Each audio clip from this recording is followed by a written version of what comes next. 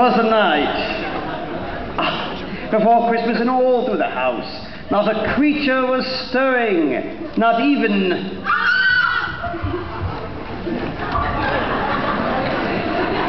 stockings were hung by the chimney with care, in hopes that Saint Nick would soon be there. The children were nestled all snug in their beds, while visions of sugar plums danced in their heads.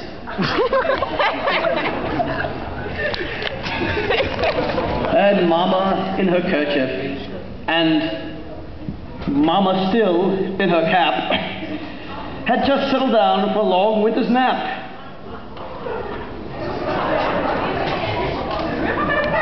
I don't know where your baby's daddy is. When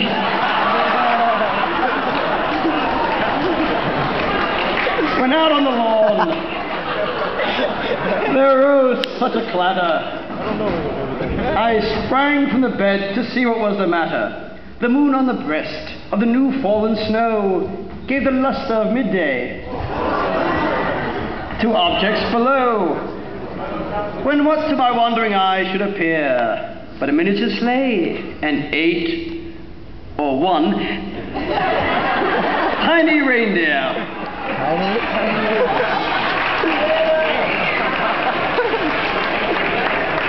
With a little old driver so lively and quick, I knew in a moment it must be Saint Nick. More rapid than coursers, eagles his coursers they came. He whistled and shouted and called them by name. Let's go, come on, Francis.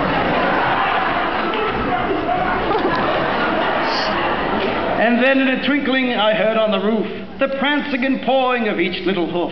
As I drew in my hand and was turning around, down the chimney Saint Nick came with a bound.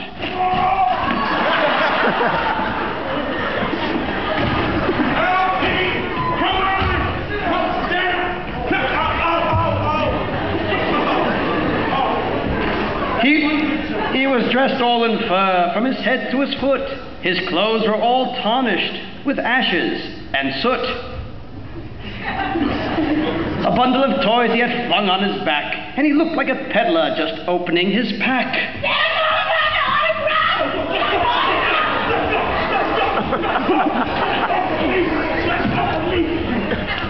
His eyes,